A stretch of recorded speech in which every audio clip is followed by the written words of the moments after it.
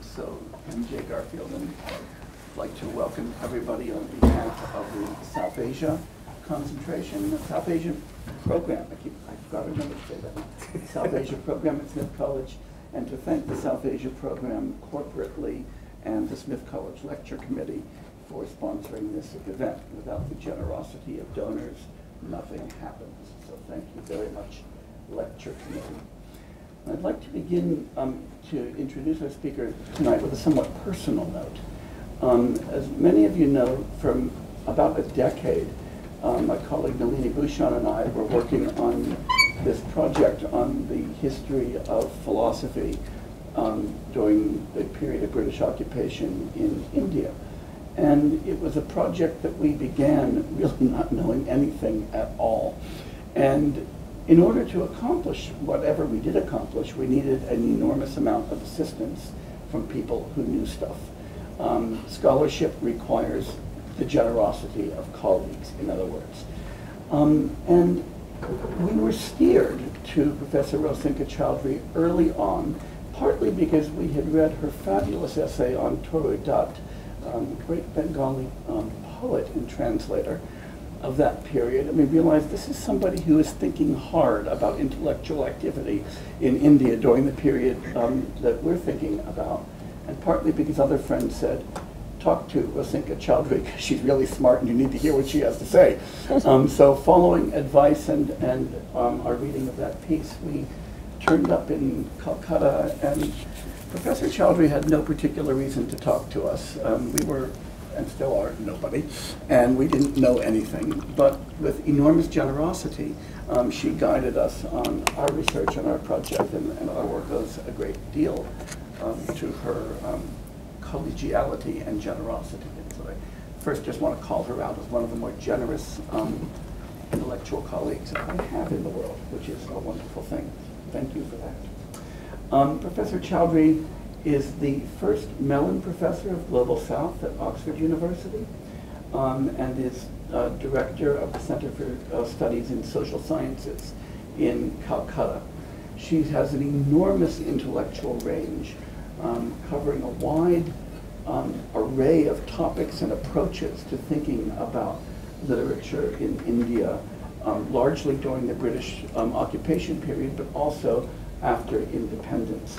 Besides the terrific work on Chaudhuri that I mentioned, she's written a terrific book, Gentlemen Poets in Colonial Bengal, Nationalism and the Orientalist Project, a fun piece, Freedom and Beefsteaks, about the British and Bengali interactions in colonial India, The Literary Thing, History and Poetry and the Making of Modern Literature.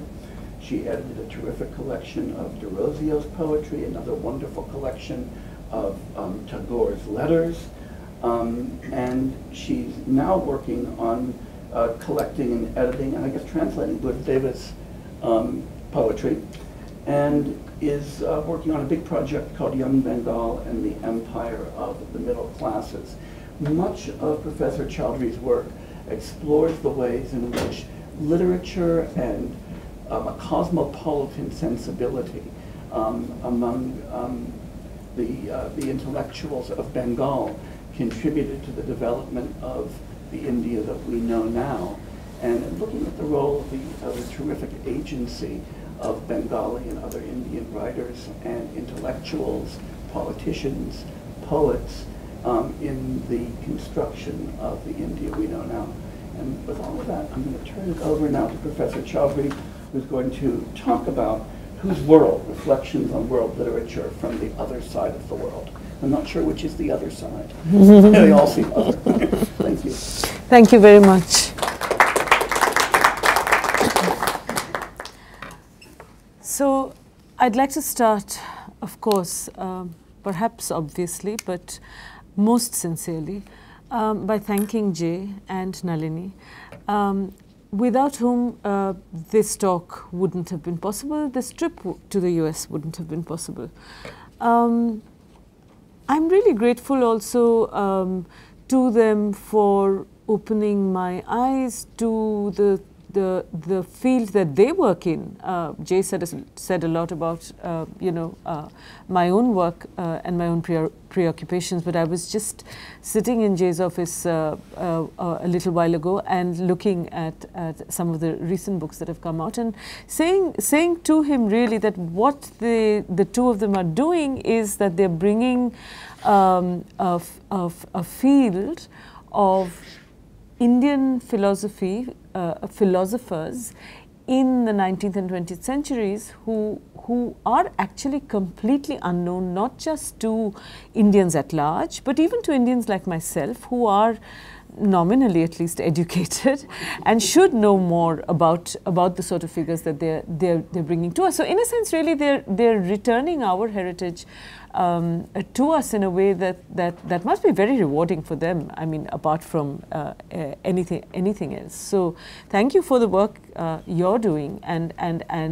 for the implications that will have eventually, and I'm sure already does, but will definitely have on succeeding generations. So thank you for having me, and thank you for the sort of work that you're doing as well. I'll quickly preface I'm a very old-fashioned sort of presenter in that I simply read. I'm not going to show you images. If you're free to fall asleep if you want, because this is a wonderful thing about PowerPoints and images, isn't it, that it keeps you all awake. But I shall try and do that with my words alone. I should say, though, quickly, that this has come out of the year I spent in Oxford as Mellon Professor, 2017-18, so quite recently, really. In that, so because I belong to the Center for Studies in Social Sciences, I've been doing a lot of historical work, sort of, I work at the intersection of literature and history, and I was just saying to Jay that the current work I'm doing, the Young Bengal work, is really more what I call pure history, and it makes me uncomfortable and a little nervous. But this 1 year that I was at Oxford, because I was with the English department there, thankfully there being no Department of Cultural Studies in Oxford yet, I was forced to go back to my own discipline, which I very much enjoyed doing, and to go back to it in through somebody whose work I know in dribs and drabs, Rabindranath Tagore. But the substance of what you're to hear today was first formulated as the keynote lecture for the Mellon Professorship, where I basically reflect on. So the essay, the paper today is divided into 2 bits. The first bit will approach the field of world literary studies from my perspective as an academic located in Calcutta, reacting to Emily Apter. And the second part of the essay will read Rabindranath Tagore's Bishwa Sahitya, or world literature, rather differently than it has been read so far, I think. So with that, I will read. There's an epigraph here from Blake that you all know, to see a world in a grain of sand. And I only mention it because it may sort of help you to sort of see what I'm getting at in the Tagore essay, Bishwa Sahitya. So, about 4 years ago, at a seminar organized by an Ivy League American university at our premises at the Center for Studies in Social Sciences, Calcutta, I had received a brief reply to a question that I'd asked from the young American moderator of the panel facing us, that ended with some advice. Read Emily Apter. My question had more or less been ignored, but I will come to that later. I was irate enough with the response to then reread Apter's Against World Literature more carefully than I had before. As the sessions continued, it soon became abundantly clear that although the concept note for the seminar had highlighted the fact that, and I quote from the concept note, Calcutta presents a specific opportunity to draw a range of local scholarship and circumstances into the discussion, the local audience in the room, I felt at least, was simply meant to listen to, not comment on or interrupt the discussion. Rereading Emily Apter, I found that I had a similar complaint against her book. Although Apter's previous book, The Translation Zone, is recommended on the back cover of this one for being very unusual because of, quote, the impressive breadth and range of Apter's reading in literatures across the globe, I found very little of the world, or indeed of literature, in this one. Instead, it does beautifully what almost every other book on world literature feels it incumbent upon itself to do. It summarizes the field and makes a conceptual intervention. An important one, no doubt. That is not a criticism. And certainly nobody should admit to doing what I did. That is, search the book for literature or theory from India while making notes of disagreement or agreement on the margins with a pencil. Geographically speaking, although there were references to Asian modernisms, specifically to the Chinese, in the chapter on the problem of Eurochronology and periodicity, which noted that, quote, in Western literary criticism, even when the purview is world literature, Occidental genre categories invariably function as program settings. She does say that. The only Indian language words in the book, however, that I found were Vishwa Sahitya, which she interestingly renders as literatures of the world rather than world literature, without explaining why, Rashtriya Sahitya, national literature, and Rashtra, or nation state. Hindi stroke Sanskrit stroke Bengali, actually, because Hindi and Sanskrit is a sort of root language, and the same word can make sense in Gujarati, Hindi, Bengali. So I've just said Hindi Sanskrit words that are included in the chapter Keywords 5 Monde in the context of another theorist's discussion of these concepts in an essay. The chapter discusses the pros and cons of the World Literature in French project of 2007, positioning the French debate as one developed in response to the widely validated post-colonially inflected model of Anglophone world literature, a field she is presumably placing herself both within and against. Nevertheless, it seemed to me that being against world literature, the title of her book, I've lost it. Against world literature did not mean a departure from the format of the polemic in almost all discussions on world literature, whether for or against. In that, her book embodies the Saidian dictum we all remember, that there may be a real Orient out there somewhere with real people and real books in it, but that Orientalism was not concerned with it, situated as it was within the Foucauldian understanding of discourse. Apter's book too transforms the real world into a discursive world with a capital W, or rather substitutes the one for the other. And it follows that, like many books on post-colonial theory that preceded it, theorists and their interventions predominate. Thus, there are also some references in the book to Indian theorists located at prestigious Western universities, but almost no references to Indian literatures. I do not, however, want to resurrect the old theory versus criticism debate here, as Eagleton famously argued in Introduction to Literary Theory, quoting J.M. Keynes, those economists who dislike theory or claim to get along better without it were simply in the grip of an older theory. That is also true, of course, of literary students and critics.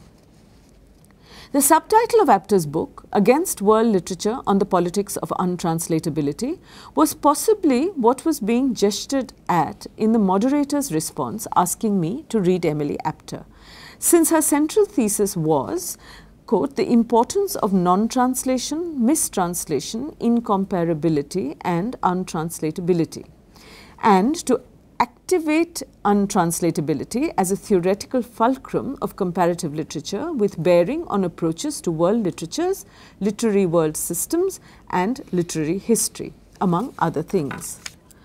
The book, refreshingly for me, did not disown its politics. It claimed, quote, a politics of literature critical of global literary management within corporate education. One reason why literary studies, quote, falls short as anti-capitalist critique is because it insufficiently questions what it means to have a literature. Literary communities, she says, are gated. According to Western law in international statute, authors have texts, publishers have a universal right to translate, brackets as long as they pay, and nations own literary patrimony as cultural inheritance, unquote. Here, translation, seen as authorized plagiarism, belongs fully, she says, to no one. It is seen as a model of de-owned literature that stands against the swell of corporate privatization in the arts. So, a translational author shorn of a singular signature is the natural complement, in my view, she says, to world literature, capital W, capital L, understood as an experiment in national sublation that signs itself as collective terrestrial property, unquote. This principled stand, I thought it was a principled stand, this principled stand of uneasiness in the face of what she trenchantly calls the entrepreneurial bulimic drive to anthologize and curricularize the world's cultural resources, I love that phrase, is critical of studies of broad ambition like the Routledge Companion to World Literature, 2012, which, she says, fall prey inevitably to the tendency to zoom over the speed bumps of untranslatability. And so far, so good. I'm in complete agreement. Untranslatability is a counter, she says, to the expansionism and gargantuan scale of world literary endeavors. It is also a move against the conditions of property value and economic privatization underwriting contemporary literary world systems.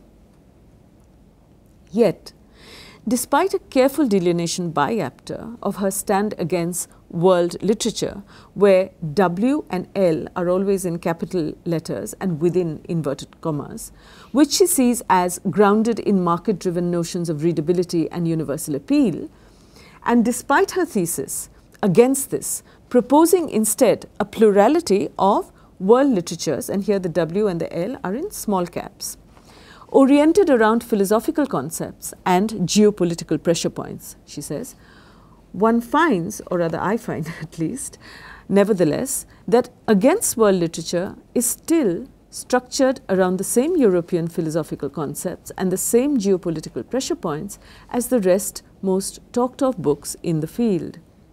Apter pits a world literature in small caps against one in capital letters and states she is against what she calls a flaccid globalism.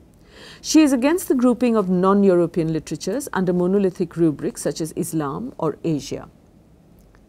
See, I find that term non-European itself problematic. There is Europe and there is a non-Europe which somehow doesn't reference America.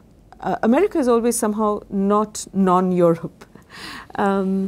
Yet, the authors she uses to make her case remain Pynchon, Delilo, or at most Tolstoy, the theorists Wittgenstein and Derrida. I'm not making a case here that she should have used Premchand or the one perennial favorite in world literature discussions, Tagore, instead. Following Derrida, one should know by now that overturning the binary is hardly a useful solution if anyone were ever brave enough to attempt this, however nice it would still be if someone tried. My argument pertains rather to the category of the world, as it is understood both commonly and theoretically in such a discussion. Where or what is it? Similar questions have been raised already by Amir Mufti, where in the world is world literature, and Feng Chia, what is a world? I have a discussion of both these authors' conceptualizations of the world in the larger paper, which I won't go into here in the interests of time.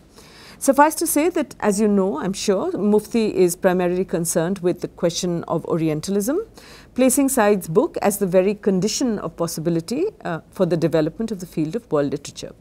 But it is Europe for Mufti, which is the ground on which the argument of his chapter asking where in the world literature is staged. Nevertheless, Mufti does bring in more of the world into his book than most other theorists combined, covering Calcutta Orientalism and a range of literary work, both Anglophone and in the Indian languages, in the book. Feng Chia, on the other hand, asks what exactly is the world in recent attempts to rethink world literature in the North Atlantic Academy, in his book titled What is a World, 2016, discussing the temporal dimension that is integral to the understanding of Weltliteratur, pointing out that Auerbach had stressed the point that the humanism of Goethe's concept is historicist, he says. It is related to the past and to the future, to world history. The universal history of the human spirit is facilitated, he says, by, quote, a vision of the achievements of the human species organized into a narrative of universal progress. And we should remember this line when we come finally in the end to a discussion of Tagore's Bishwa Sahitya. I began with the seminar moderator who suggested I read Emily Apter for a reason. Apter's book is a handy tool around which to arrange a discussion on world literature. Firstly, almost everybody studying world literature seems to have read it. And following from that, more importantly, it might then allow us to ask the question that forms the title of this paper. Whose world are we talking about when we talk world literature? Apter herself notes that there have been few interventions that questions what a world might be. More emphasis on how, she says, philosophy has defined monde would contribute theoretical substance, she says, to the paradigm of littérature monde and nuanced debates around world literatures in every language, she says, adding in a footnote that she proposes this form a philological point of view that nourishes the consideration of words themselves as objects of analysis. I wondered that when she said nuanced debates around world literatures in every language, what she meant by every language. I thought to myself, for instance, that there's no awareness of the robust debates on the issue as they happened in Bengali, for instance, over here in this book, but also whose philosophy she was referring to when she spoke of simply how philosophy has defined monde. My argument, however, is different here. What I am pointing to is that, ironically, it is in fact the category called world that repeats itself so often in the current epidemic of commentary on world literature sweeping the humanities in the West, that itself silently constitutes often continuity with the familiar hegemonic structures of academic thinking. Europe may already have been provincialized by history itself. That's the Gadamer quote that Dipesh Chakraborty uses in Provincializing Europe as an epigraph. But the humanities classroom in the West, as well as in the post-colony, in our classrooms as well, are still heavily predicated on the centrality of Euro-American theory to discussions on world literature. Post-colonial studies at least spoke of difference. World literature theorists speak of the world, but whose world? In an article in the New York Times in 2008, the art critic Holland Cotter had an insight he wanted to share with the Western world, or at least a middle-class American readership, the kind who read the New York Times. Reviewing a show called Rhythms of India, The Art of Nandalal Bose, 1882 to 1966, at the Philadelphia Museum of Art, he wrote of how modernity is conceived of as having happened exclusively in the West and then distributed like food aid to the rest. I'm quoting Cotter. Along with detailed information about one artist's life and times, the show delivers a significant piece of news, or what is still probably news to many people, that modernism wasn't a purely Western product sent out like so many care packages to a hungry and waiting world. It was a phenomenon that unfolded everywhere in different forms at different speeds for different reasons under different pressures, but always under pressure. As cool and above it all as modern may sound, it was a response to emergency. In India, the emergency was a bruising colonialism that had become as intolerable to artists as to everyone else. Unquote. So at the end of his retrospection on the modern art of Nandalal Bose and reflecting on the bedrock of modern Indian culture from which it sprang, so if you're interested later, if you sort of Google Nandalal Bose, you'll find that this is the artist also who's illustrated the Indian Constitution, for instance. So very important artist of the early 20th century in India. So at the end of his retrospection on the modern art of Nandalal Bose and reflecting on the bedrock of modern Indian culture from which it sprang, Cotter concludes, quote, that every museum of modern art in the United States and Europe should be required in the spirit of truth in advertising to change its name to Museum of Western Modernism until it has earned the right to do otherwise, unquote. The analogy is useful in more ways than one. The museum here is like the shop floor where, in the premises of the theoretical argument, the maximum use of floor space is devoted to the Anglophone or at most the Anglo-French academy. Mufti's high-profile book, for instance, could be imagined to be an elite shop floor, endorsed as it is by Homi Bhabha, David Damrosch and Emily Apter on the back cover and published by Harvard University Press, showcasing a discussion on theories of world literature that is still firmly dominated by currents prevalent in the Anglophone academy. When I use the image of the shop floor, the analogy I have in mind is the one Amit Chaudhuri uses in his essay Notes on the Novel After Globalization in Clearing a Space, where he reflects on how, I'm quoting, it is, for instance, and this essay was written in the late 90s, because that was the time you still had HMV stores on the main street. But it is, for instance, always a task to enter a mainstream music and DVD store and search for the corner that displays world cinema. Similarly, world music, which is largely a post-globalization construct comprising a mishmash of classical, folk and popular traditions from non-Anglophone countries. In this case, the global anthropologizes the world, makes it remote, ornamental, tribal, unquote. So this anthropologizing of the literary wares of the world by the global marketplace works in the sphere of world literature studies as well, it seemed to me. Squeezing the rest of the world, metaphorically speaking, into small stalls selling representative samples. A direct consequence of neoliberal globalization and the attendant flattening out by the markets of differences and networks, this functioning of world literature studies within the Western Hemisphere remains unaddressed by theorists such as Mufti or Apter, who nonetheless lay claim to a politics of literature critical of global literary management within corporate education. As Cotter's opinion above shows, the arena of discussions on world literature today could also be compared to a Western museum. There are smaller displays from other parts of the world, whether theoretical or material, categorized or used and labeled almost as neatly as museum displays. But the curation, conceptualization and location of the matter of the exhibition or the academic book on world literature at any particular time remains emphatically an in-house affair, where in-house equals world.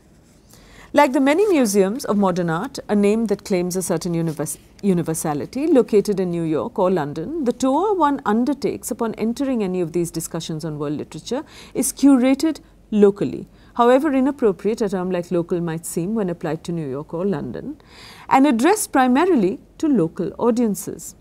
After all, New York is where the museum and its discourse are located, just as Apter's academic location is, and therefore they need make no claim to be representational.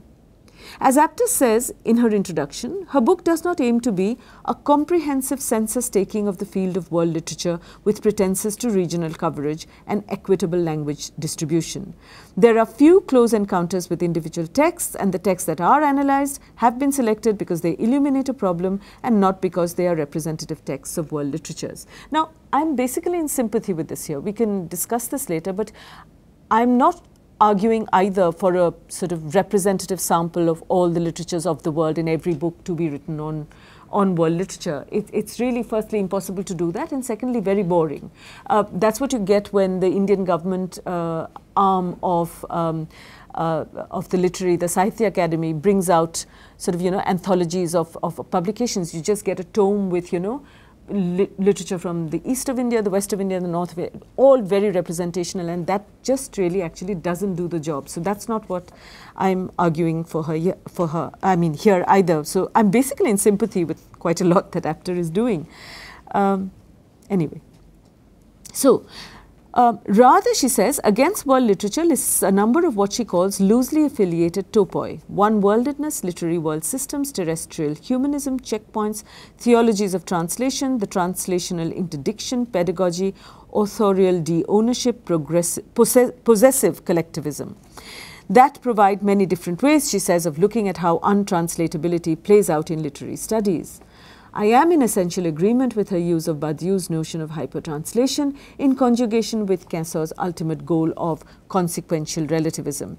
So this is sort of, sorry, I'm compressing a lot from a larger discussion.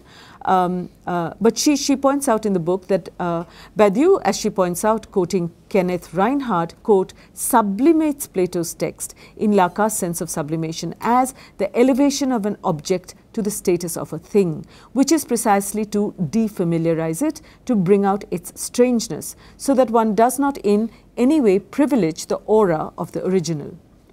The reason I sort of just quote this in this compressed way is because this elevation of an object to the status of a thing with a capital T, the bringing out of its strangeness, is something we'll come to later to at the end of the paper in Tagore and in Barth.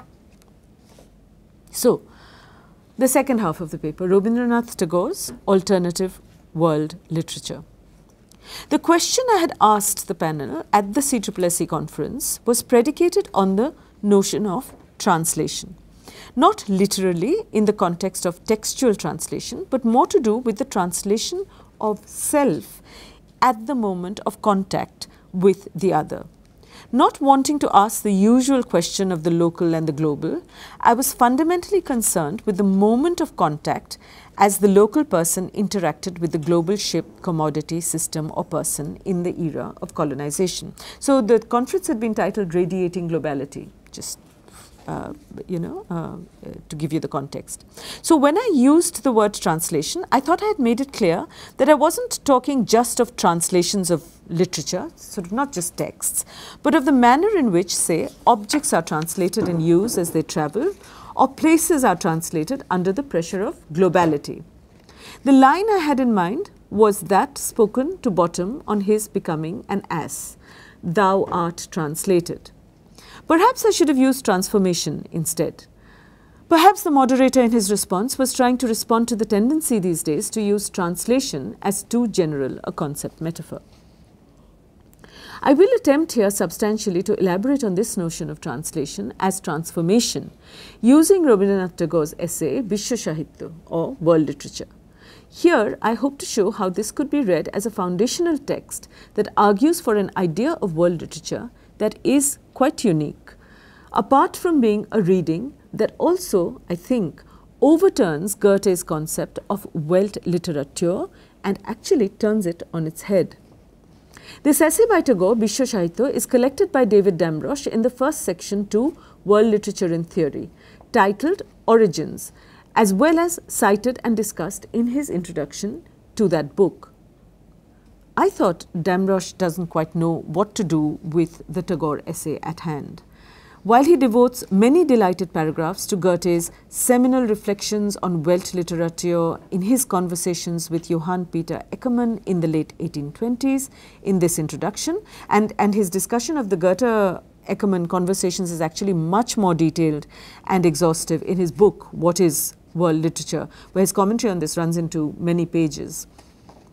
Of Tagore here, however, in the context of his inclusion in his anthology, he only has a single paragraph or so, and I'll quote the paragraph. He says, ideas of world literature spread far beyond Europe in the early decades of the 20th century.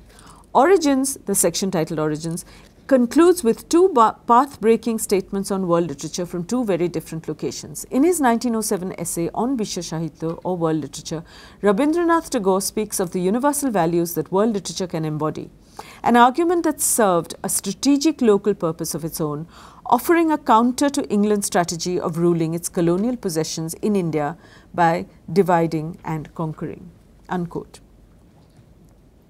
To start with, the sentence construction of the first line there, ideas shown spreading out from Europe to far beyond it, gestures incipiently towards the first in the West and then in the rest model, which has surely, once we actually begin to investigate the growth and interaction of literatures, only a limited use.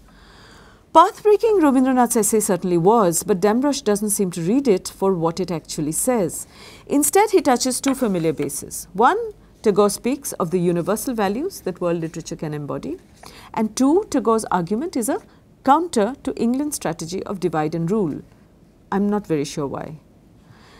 He concludes his brief comments on the essay with, again I quote, Tagore's universalism had an outward as well as an inward-looking use. A few years after delivering his lecture, Tagore undertook the step of translating his book-length poem Gitanjali into English, a self-translation that led to his becoming the first Asian winner of the Nobel Prize in Literature in 1913. Unquote. As much as the poet, I mean Rabindranath Tagore, might have abhorred the idea of these translations from 4 scattered and slim volumes of his Bengali poetry, not one book-length poem, having what Damrosch calls an outward use, how this was an outcome of what Damrosch calls his universalism is even more mysterious if one reads Rabindranath's essay.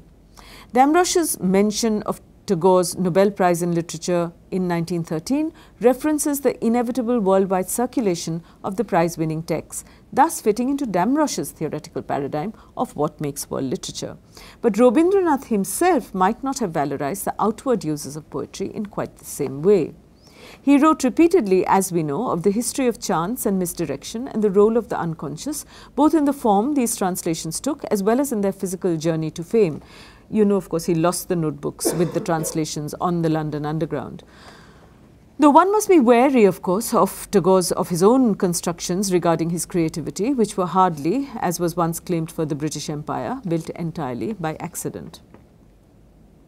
Rabindranath's essay on world literature is important. It seems to me, rather, because it advocates a method of doing world literature that potentially frees us from the conundrums besetting the methods that we've been discussing so far, remarkable for the manner in which it turns the notion of world literature on its head, as I hope to explain.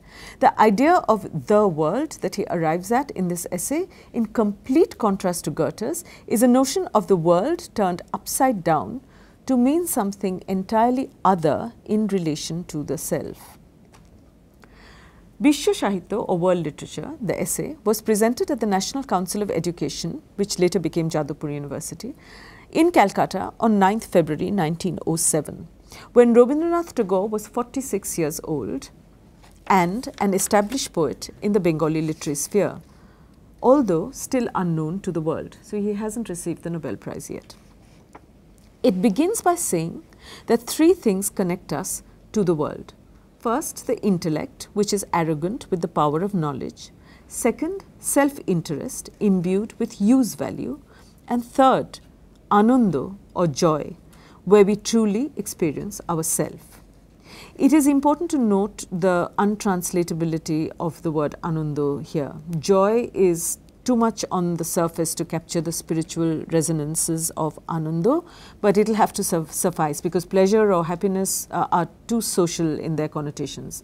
You can't use those for anando. Again and again in songs and in poems and in his criticism, Rabindranath has reiterated the importance of anando. Here he asks, what is this thing I call the connection with anando? And he answers, it is when we know the other as ourself and know ourself as the other. Another slightly Shelleyan translation exists. It is nothing but knowing others as our own and ourselves as other. These are the unacknowledged words, unacknowledged by Tagore himself. These are the unacknowledged words of Chandidash, the medieval Bengali poet whose song Peter MacDonald has quoted in Artifacts of Writing with reference to Tagore's intercultural ideals as exemplified in his university, Vishwabharati, no less than in Bishwa Sahitya. The lines of the song, I have made others my own people and my own people others, are paraphrased by Rabindranath without acknowledging Chandidash, something he does again later in Bishwa Sahitya when he says, in this way, in order to express itself, the heart is constantly at pains to find the world in ourself and ourself in the world. We come at the end of the numerous examples and metaphors furnished by Tagore to elaborate upon his understanding of what literature is and what literature does, to his claim that literature needs to exist in a domain without self-interest. Shartho shekhan hoite dure. Parallel to the world of necessity, proyojoner সংসার, man creates a world of literature, সাহিত্যের সংসার, which is superfluous, proyojon chara.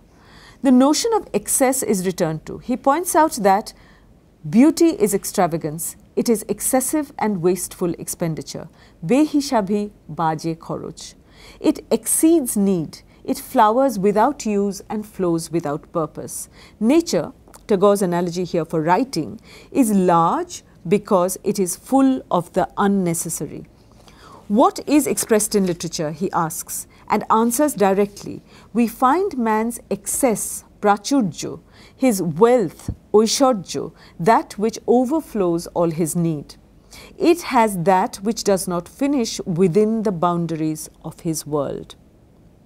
This preoccupation with the superfluous goes back at least to 1894, to Rabindranath's essay on children's nursery rhymes, discussed again by Amit Chaudhuri in Clearing a Space, where two words such as onaboshok or useless, that which is not necessary, are used repeatedly, and the celebration of the arbitrary and the unfinished, the superfluous and the purposeless in that essay, Chaudhuri says, refer to, quote, a sort of space that Tagore is talking about, a reconfiguration of emptiness or a crack, a gap in the everyday realm of valuation.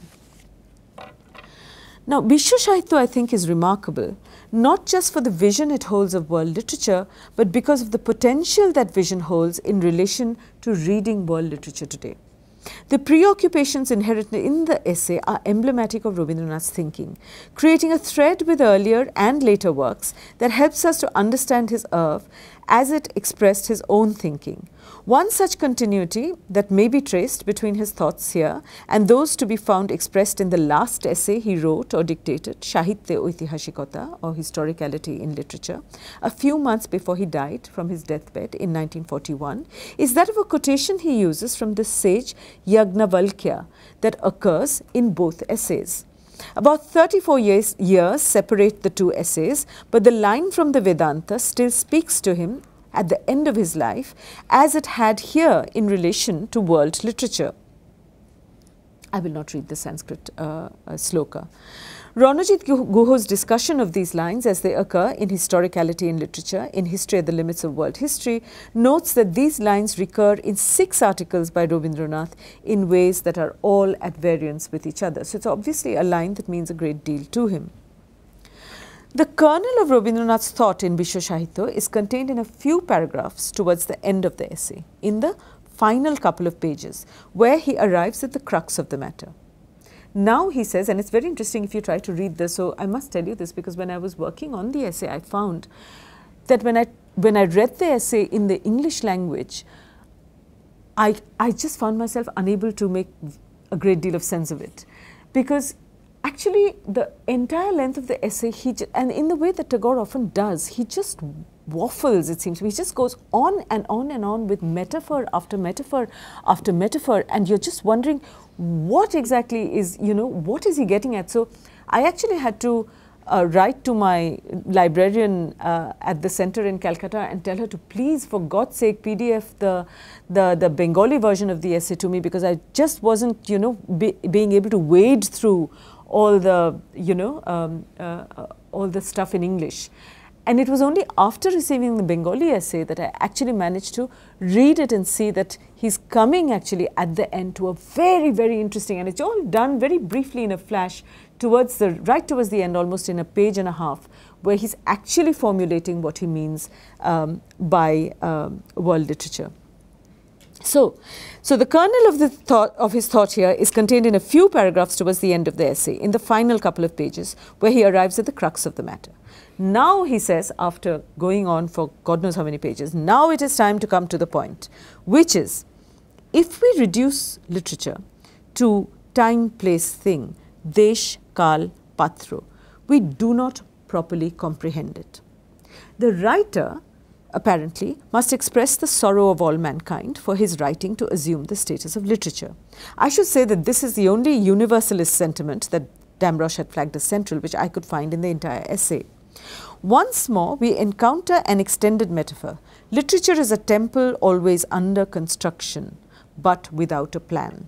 He has been called here, he says, to the National Council of Education to talk about what in English is called comparative literature, but which he shall call in Bengali Bishwa Sahitya. So he's coining a phrase here. Literally, Bishwa Sahitya, world literature. Literature, Rabindranath continues, is not mere information. Akbar's rule, Gujarat's history, Elizabeth's character, these are merely the devices one may use. Literature is when the writer, quote, tries to show us the everyday man in his everyday efforts and desires, unquote. Finally, we come to what world literature is. It is, he says, when man expresses his anundo through literature, and when man's self wants to display that eternal self in varied expressions, that is the only thing worth looking for in world literature. And again, we must not interpret it as a constructed composition. It is a world. Ihake kritim rachana bolia janile hoibe na, iha ekti jagot. World literature then is not the sum of literatures in the world. Rather, literature is a world. So here finally we have it, world literature turned on its head. It is not literature in and of the world. It is a world, iha ekti jagot. It is to be found within the self that expresses itself, therefore it is within the self and not in the world. Further, it is a world always under construction, always unfinished, always striving for completion. Like Rabindranath suggests, the mandala of the sun, the trembling light surrounding the part fluid, part solid inner sun, literature is, he says, an intangible emanation made of words around man, surrounding him, spreading around him and connecting with him. The second world all around the world of man. That is literature.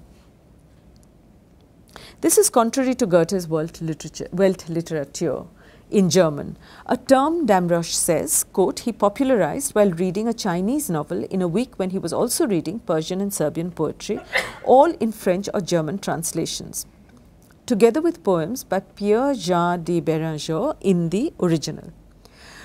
Goethe's world literature is established in the context of his voracious reading in a surprisingly wide range of foreign literatures, we can see.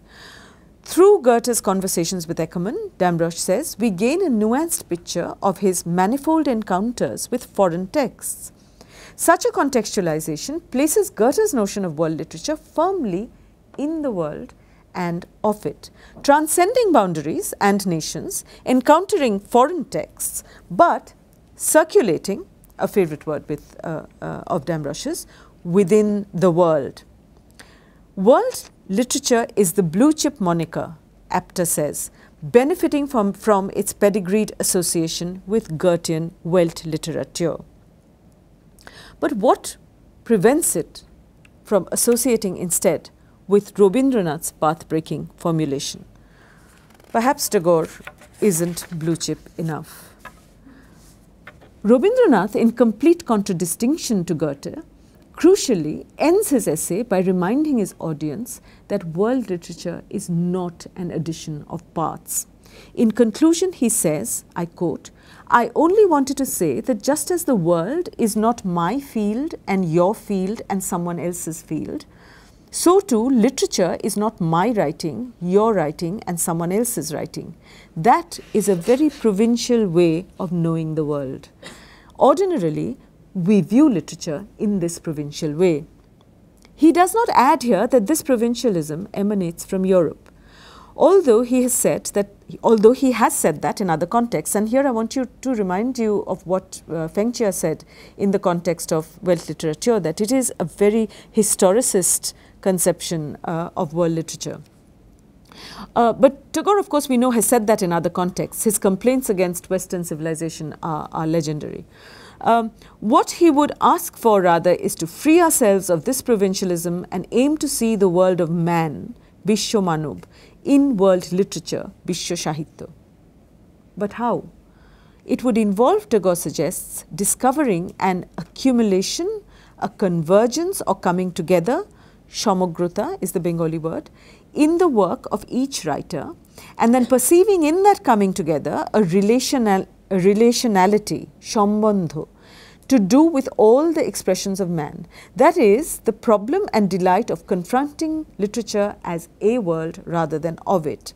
This overturning of how we do literature in the world, that is the problem and delight of confronting literature as a world rather than of it, is the fundamental contribution made by Rabindranath to the debate on world literature, I think. What I want to emphasize here is this notion of world literature being irreducible to time, place, thing, or desh, kal, patro, which is exactly what is conventionally not done in studies of world literature today, as they inevitably, that's what is sort of missing, because what they inevitably do is they map worlds or track, as Damrosch says, devices, themes, tropes or genres and systems in an attempt to find a universal conceptual method of reading which is not overly concerned with what is within the text itself, or the world, a world created within the text. For such readings as Damrosch's, it is Goethe's world literature that is established as the core methodological text, formulated as it was in the context of his voracious reading in a surprisingly wide range of foreign literatures. This is world literature understood as time, place, thing. But if we recall, Rabindranath said, let's not do literature with this understanding of it as time, place, thing. The paradoxical approach that Rabindranath gives us in his essay is the claim that world literature is not an addition of parts. It is not an addition of, say, French, Serbian, Persian, German and other national literatures. Do not think for a moment that I will be the one to show you the way in this world literature. We will all have to carve out our own paths according to our individual abilities, Rabindranath said in his concluding paragraph of the essay. These notions of world literature or the literatures of the world understood as the self in relation to the other, as an emanation, as a site permanently under construction, as a world, are anti-historicist, predicated upon an understanding privileging fragmentation rather than the whole, the resistance of the untranslatable rather than the market circulation of translatability, of the epiphany of the moment rather than what Hegel called the prose of the world. In conclusion, I could go back to how Rabindranath begins the essay by saying that three things connect us to the world. Rabindranath, remember, that's what I began the discussion of his essay with. He said, three things connect us to the world. The connection of intellect, which is arrogant with the power of knowledge. The connection of self-interest, imbued with use value. And the third, ananda, where we truly experience ourselves. And what I could do is, I could take you back to the beginning of that essay and show you how those three attitudes of mind are described in the Bhagavad Gita in lines 20 to 22 of Book 18. Yuan Mascaro's old Introduction to the Upanishads quotes these lines from the Gita that sound strikingly similar to Rabindranath's formulation. When one sees eternity in things that pass away and infinity in finite things, then one has pure knowledge. But if one merely sees the diversity of things with their divisions and limitations, then one has impure knowledge. And if one selfishly sees a thing as if it were everything, independent of the one and the many, then one is in the darkness of ignorance. The relation between the whole and the particular in the first line and the fortuitous echo in the second line of the Tagorean sense of the futility of seeing merely the diversity of things in world literature are at once evident. As too is Tagore's aversion to the pedantic in the third, as he expressed it in his final essay, Sahitya Oitihashikota. But rather than stay too long with the immemorial Upanishads, like the proverbial Bengali villager who calmly observed that it had all been done before in the Vedas. I mean, I don't want to read Rabindranath and say to you, look, it was all already there in the Upanishads. I would like to turn instead to Barth, who, in writing Degree Zero, had made a similar argument to Tagore's when, speaking of the establishment of literature in the French context, and he too insists on using literature with a capital L there, he wrote of the manner in which history underlines the fortunes of modes of writing. After the demise of the classical and romantic periods came the moment of the birth of literature. He says, as soon as the writer ceased to be a witness to the universal, to become the incarnation of a tragic awareness around 1850, his first gesture was to choose the commitment of his form, either by adopting or rejecting the writing of his past. Classical writing therefore disintegrated, and the whole of literature from Flaubert to the present day became the problematics of language. This was precisely the time when literature, the word having come into being shortly before, was finally established as an object. The problematics of language in modern poetry for Barth is about reducing discourse to words as static things, where the primacy of the word is absolute. Modern poetry, he says, is a poetry of the object. But the unexpected object here is each poetic word. This hunger of the word, common to the whole of modern poetry, makes poetic speech terrible and inhuman, full of gaps and full of lights, filled with absences and without stability of intention. The bursting upon us of the poetic word then institutes an absolute object, and here the object cannot have any resort to the content of the discourse. It is not about the subject matter because it turns its back on both history and social life. You see the parallels with what Tagore is saying in his essay. This account of a certain historic moment and a definitive turn, with its rejection of the markers of history and social life, is uncannily reminiscent of Rabindranath's definition of the poetic, as are the reasons for which both thinkers abhor those categories, which are to do with their rejection of narrative. Rabindranath spoke in Vishwa Sahitya against understanding literature as an artificial construct, Krittim Rachana. Narrative, the way Barth reads it, is what world literature studies is currently in academic readings, I think. Quote, the ideal instrument, this is Barth, the ideal instrument for every construction of a world. It is the unreal time of cosmogonies, myths, histories and novels. It presupposes a world which is constructed, elaborated, self-sufficient, reduced to significant lines, and not one which has been sent sprawling before us for us to take or leave. Unquote.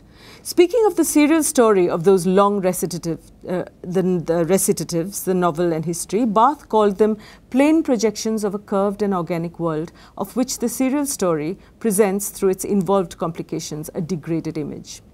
At a particular historical moment in the 19th century, the function of the narrator, the preterite and the third person, quote, exploded reality to a slim and pure logos, without density, without volume, without spread, and whose sole function is to unite as rapidly as possible a cause and an end. The order of narrative brings coherence and a structure of relations to reality. Thanks to it, Barth points out, reality is neither mysterious nor absurd anymore. It is clear, he says, almost familiar, repeatedly gathered up and contained in the hands of a creator. Unquote. It might be too much to ask that, like modern poetry, discussions of world literature too dissociate themselves from the markers of whatever we understand to be the world. Theorists of world literature by and large seem beholden to the rationale of the narrative, whose sole function is to unite as rapidly as possible a cause and an end. And in doing so, they subscribe also to a pedagogical imperative of connecting the world to history, and thereby of imparting to it the second-order appearance of a constructed artifact of the sort Rabindranath warns it should not be. It could also have been he who wrote these words that seem reminiscent of the status of world literature today, though it is Barth, I quote again. But just as, in the present state of history, any political mode of writing can only uphold a police world, any intellectual mode of writing can only give rise to a para-literature which no longer dares to speak its name. Both are therefore in a complete blind alley. They can lead only to complicity or impotence, which means, in either case, to alienation. Unquote. An intellectual mode of writing that is a para-literature which no longer dares to speak its name. That could be a description of the manner in which world literature, it seems to me, is done in the academy today. Celebrating 20 years of interventions, Robert Young said recently, while redefining and resituating the issues that originally defined post-colonial studies, that world literature has emerged, he says, as the triumph of literature's role to represent the other.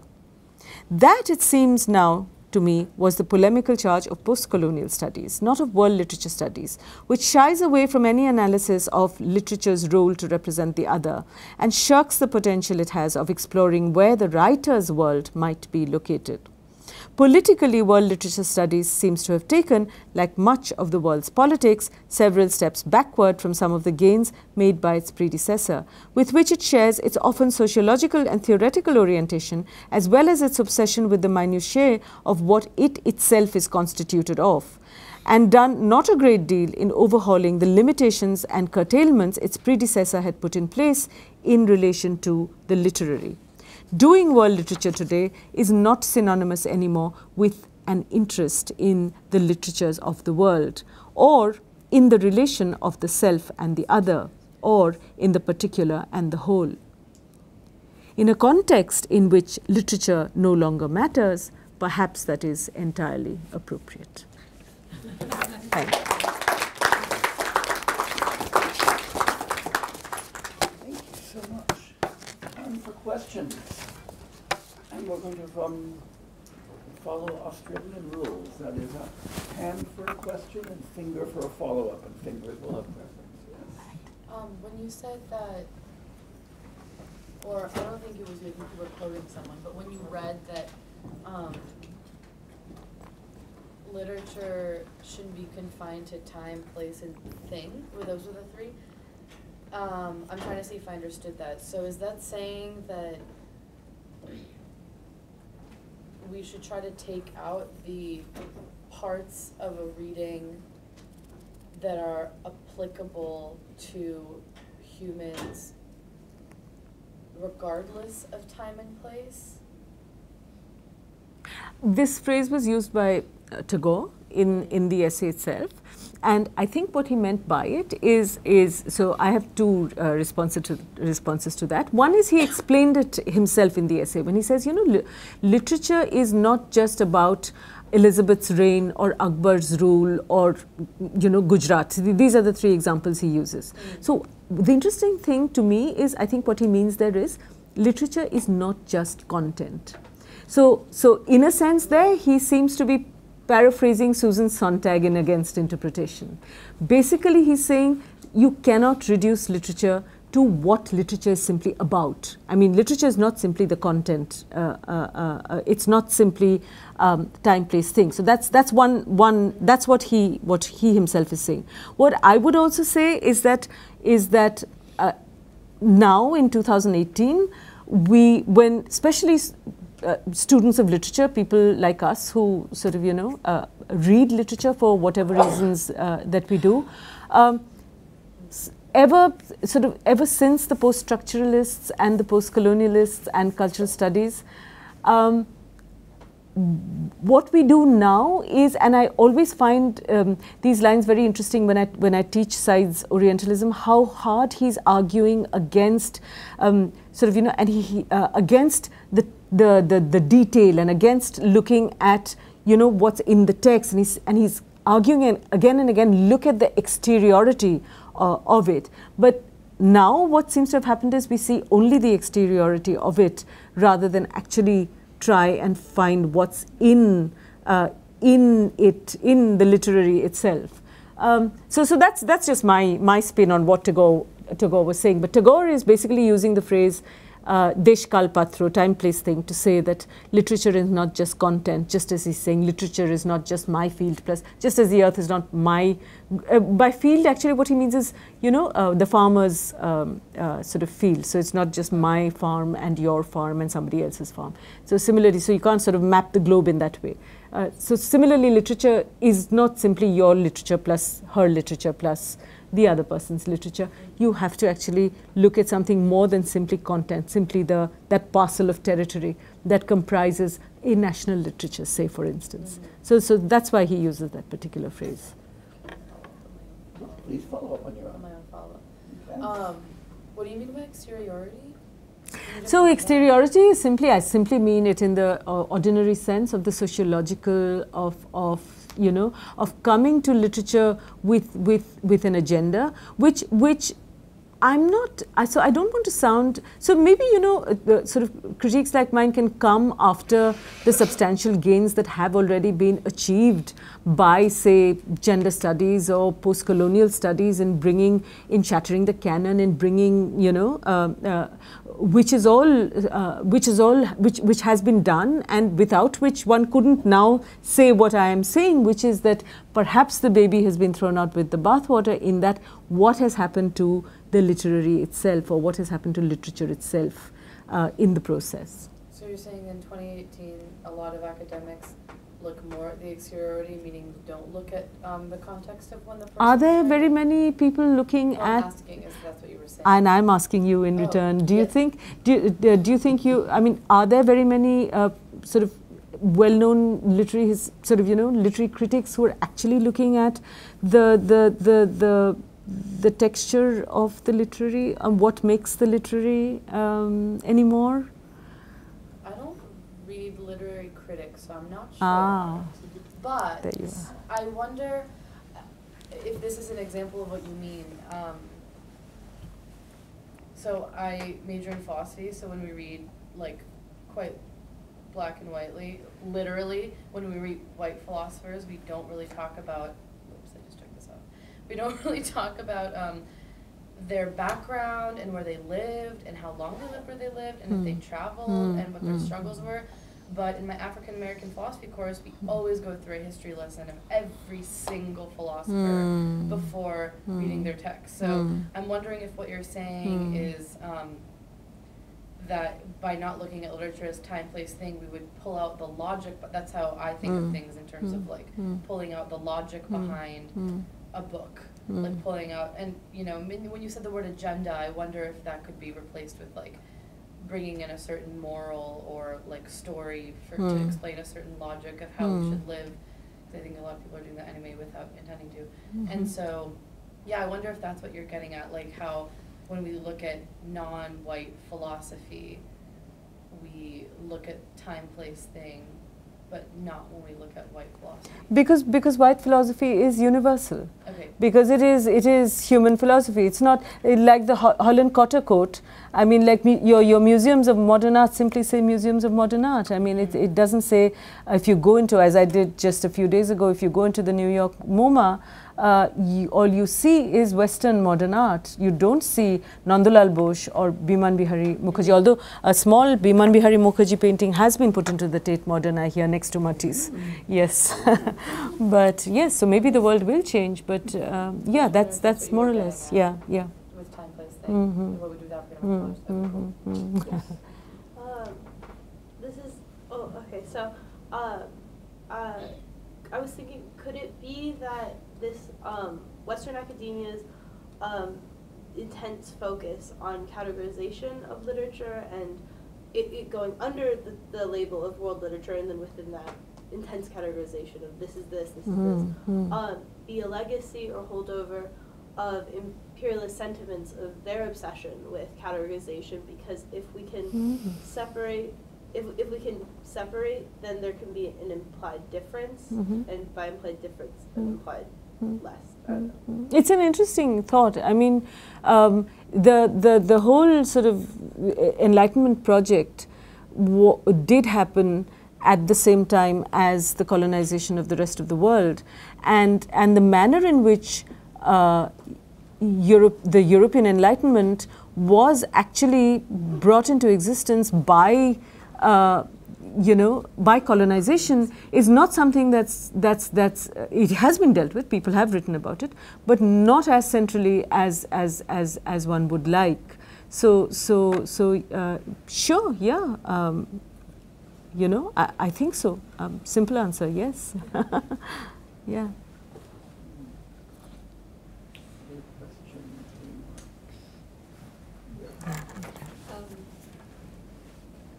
I too have read, the English translations of essays of Tagore, where he keeps harping on this notion of the self and the creative self, the finding the self and the other, and that sort of thing. But and he talks about excess everywhere as the desired thing. And I wondered if he was in particular militating against the entire discourse of useful knowledge, and not just utilitarianism as a colonial philosophy, but the bourgeois understanding, Bengali bourgeois and Indian bourgeois understanding of useful knowledge as the prime, in the first category, the intellectual achievement that one should aspire to, and as a condition of modernity. And is that part of his argument? Absolutely, absolutely. He argues it again and again, and not only argues it, it's actually also there in the establishment of his university, Vishwabharati. I mean, basically, he's simply saying that the manner in which you organize knowledge is just not good enough, and I'm going to do it differently, and he just does it differently.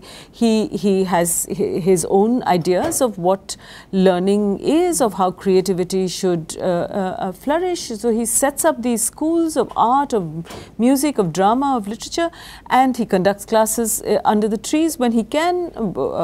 He tries to give it a body and a meaning in the most practical way that he could have, actually in that place itself, in Shantiniketan, in Vishwabharati. And there exactly you see what he's railing against when he's and he got into very interesting arguments with someone like Sir Jodhunath Sarkar, who was India's preeminent historian at the time, who he asked to be on the board of governors. And there's a very interesting sort of exchange of letters between them, where Sarkar says, I don't think what you're doing is actually imparting knowledge at all, and I don't think that's what a modern university should look like. So no, I'm not going to be on your board of governors. So that's a very, very interesting sort of that's brilliant, what you just now said, because I was wondering, because he was swimming against the current. Very 1907.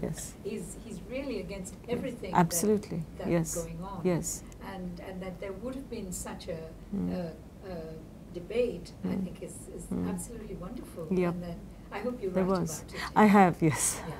Yes, I have, but I've brought in Adorno as well. It's very interesting, the connections you can draw. Yeah. Hi. Yes, you. Thank you. That was really, really fantastic. I really enjoyed it. Great, thanks. The mosaic, and you tell me if I got this right. Intellect, self-interest, and joy. Yes. What is your take on the constellation of these three? Because you read the Bengali. And I'm thinking intellect, self-interest kind of go together, but joy is sort of, it blasts into the horizon and says something very different. So what is your reading of how Anando and the other two? How do you read the three together? And what kind of joy is Tagore asking us to think about? Okay, let me try and answer that. So the three ways in which we relate to the world, he says, are intellect, self-interest, and the final, which is his sort of recommended path, joy or ananda. Intellect is for me the most interesting critique he has actually and he has that in the final essay as well, Sahitya Oitihashikata, which Ranajit Guha pulls up in and discusses in History at the Limits of World History, but I've written about that as well. He is again and again and again against the pedantic. He absolutely cannot stand the scholarly, or the scholar who is self-important with his own scholarship. He was fed up also with people who were reading his work. This is the local Bengali sphere that I'm talking about.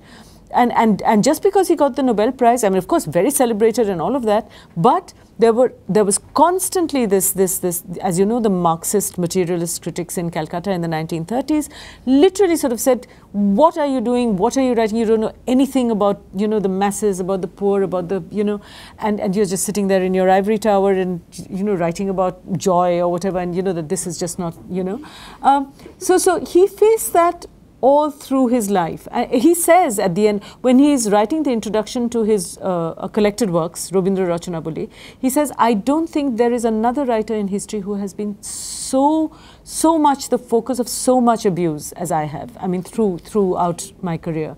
So one of the things that he attacks again and again is the aggrandizement of and the moral superiority of those with intellect, by which he means the scholars, and by which he means the pedantic scholars, scholars who will be full of themselves because they think they know everything. Basically, is his. As a poet, as someone who's you know he's so the intellect part is the part that I find the most interesting. The second is the more immediately understandable part, self-interest, which is that, you know, the man of business, the man of, you know, self-interest. I mean, people do things selfishly. They do things for themselves. They do it for their own self-interest. That part is more immediately understandable. The third is his way. So he's saying, so there are these two ways, but then there is the third way, which is the way of Anundo. And this is something that he, you know, right from that he picks up the phrase from, it's actually there in the gate, inscribed on the gate in Shantiniketan, if you go in Vishwa. It is the motto of the university, Vishwabharati, which takes that line from the Upanishads about joy, which Debendranath had found so much meaning in. But he goes back again and again to this concept of Anando, and as Indira said, of the superfluous, of excess, of in order not, I think, to be constrained by anything at all, whether by the intellect, whether by you know utilitarian reasons, to be given and again and again in his own poetry, when he speaks of himself as a writer, when he's, because I've translated the letters he wrote in Chinnopatraboli when he's on his houseboat writing to his niece Indira Devi. This wonderful description. He thinks of it. He actually describes himself as, you know, the words he valorizes are wild, savage, mad, you know. The baul is therefore of such significance to him. So his whole ethics and his whole philosophy of life is predicated on this notion of, you know, he reduces it to that one word, anando, but by it I think he basically means, very interestingly, what Barthes also is arguing for, when Barthes says that what we want from literature, and of course Barthes is writing at the moment of the French Nouveau Roman, but he's basically defending what he calls the trembling of life. He says literature should be about the trembling of life, not about long recitatives, not about narrative, not about, and he quotes Valéry, right? That line, the Marchioness went out at 5 o'clock. I mean, that's the line that all novels, all histories, you know, will use to the line that spells narrative with a capital N, and it is the modernist project and the nouveau, you know, the experimentalists, the avant-garde's project to shatter that meta narrative and to speak for the fragmentary, for, you know, for forms that actually turn away from that, from those Enlightenment values. So a lot of what he says actually ties in very beautifully with a lot of, quite a lot of actually what also people like Adorno were saying, you know, in the 60s. So it's very interesting. He's actually a very, very interesting writer. He's just a little difficult to wade through because of the 19th century manner in which he writes, and because he tends to sort of waffle a bit. We have been trained to, you know, I was educated in Calcutta. So right. It's part of the upbringing. Yes, oh, absolutely, yeah. And that sort of dulls, you know, your vision. You sort of, because it's so much in the air and so inculcated into you that you need to read it afresh to sort of get to who the man actually was behind the beard and behind the Robindra Sangeet.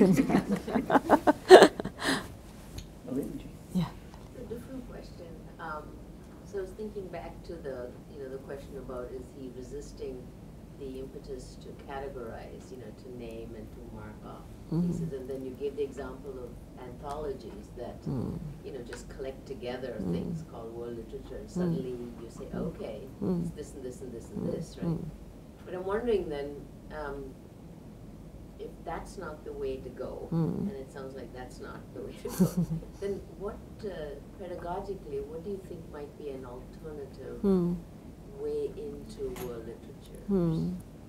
My answer would be, and it's something that I've been thinking about since I wrote the literary thing, because there too I've tried to find an answer to this. Part of the answer might lie in the sort of thing that Jameson did in the modernist papers. My answer would be to actually look at the one thing, you know. It could be punctuation, it could be a line, it could be you know, whatever it is that means a world to you, or the world to you, in the sense that, so that's why I began with Blake, to see the world in a grain of sand, because that's what I mean. I think perhaps, although I lack the courage to actually make such a grandiose sort of, you know, tell people what they should be doing. But I've been thinking about it because of my own sort of dissatisfaction with the way in which sort of literature is done nowadays in literary departments and everywhere. Like I think literature departments have stopped teaching literature in a sense. I mean, if I think back to why I studied literature in the first place, I mean, I studied literature to get away from sociology and history and politics. I mean, I went to literature because I wanted to read poetry, or because I responded to a line of poetry, or, you know, but we are not allowed anymore to respond to that line of poetry. It's not enough.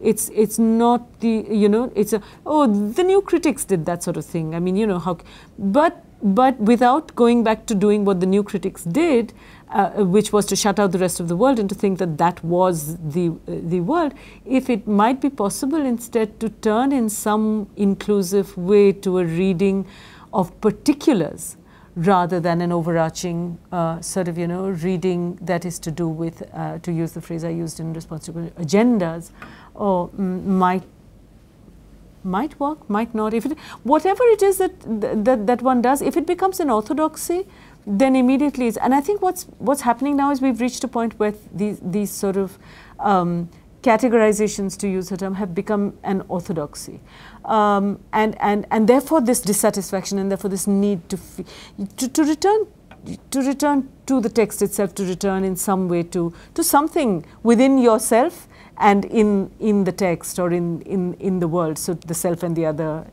imagery from Tagore there. I mean, that's the best answer that I can sort of gesture at here. Just a very short, just thinking about the questions that came up, and it took me back to the first question about, you know, and your answer was about the literary critics, and it seems to me that the reading of the particular, the idea of reading, looking at the grain, that's happening everywhere. It's happening when individual readers are reading all kinds of things which are suddenly accessible to them, which were never accessible before, in random ways, with no literary critic telling them, this is how you read this, or this is what you should read. I think a lot more of that is happening, and it's also happening in classrooms, at least in the US, you know, where curricula are being exploded in very dramatic ways.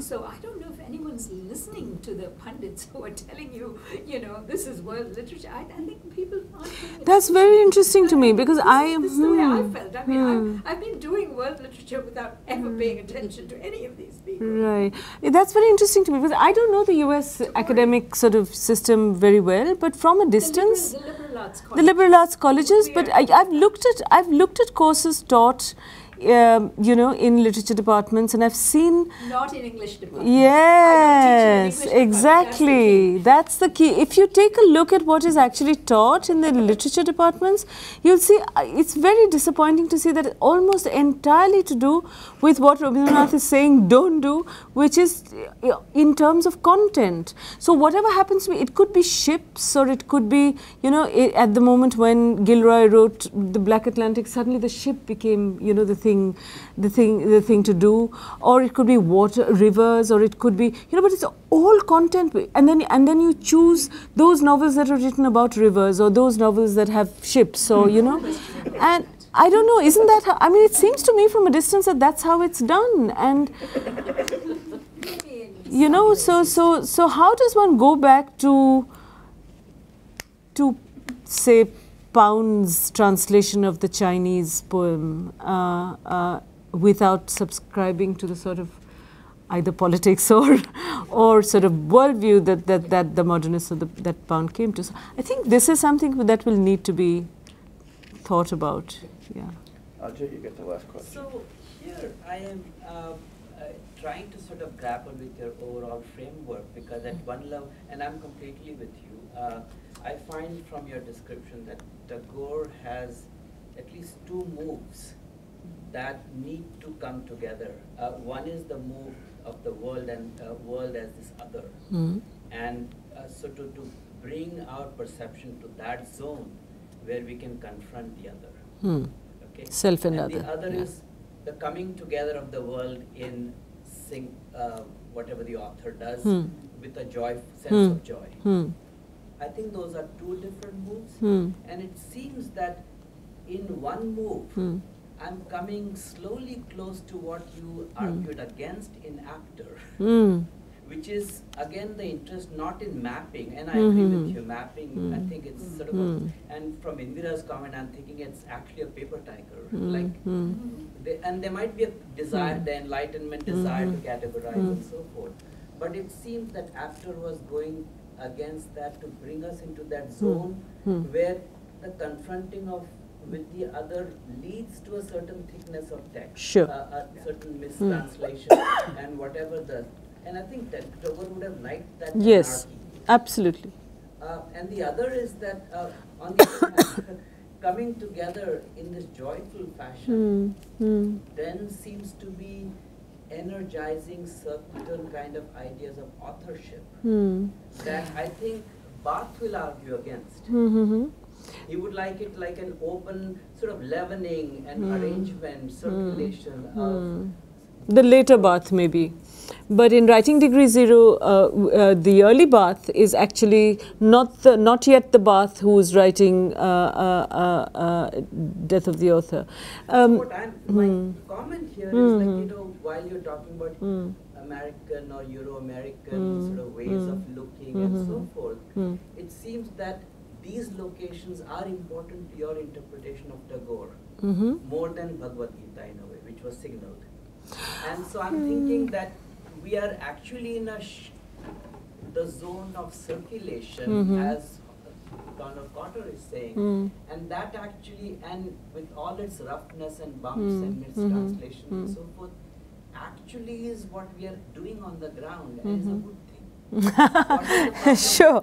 Yes. So if I can quickly sort of answer your very first and very basic premise that Tagore is doing two things. So one of the things is the self in relation to the other, which you're then linking to Apter, and the other is Anando and and that you're saying that actually is too authorial for someone like Barth. So quickly in response to that, what I would say is that this notion of Anando is very much premised on the notion of creativity for Tagore. So it's not so much the authorial or the author's emanation. It is to do with what is creation or what is creativity. Where do the sort of springs of creativity well from? They well from the superfluous, that which has no use, which is Ananda, just sheer joy, just a blue sky. Anything, it could be for Tagore, it could be anything. But basically he's not, and he really, despite being this, and any picture you look at of Tagore immediately sort of contradicts what I'm saying, because he just looks like this, grand old guy. But he's actually in the writings itself again and again and again speaking against the authorial presence, never actually taking up that tone of voice or that argument at all. So the premise of Ananda is one of creativity rather than one of the author himself.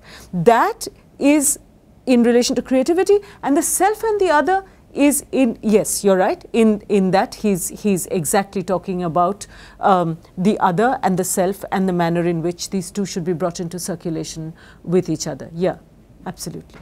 Yeah. Thank you very, very much, Professor Thank you. Chaudhuri. This was Thank you for having wonderful. me.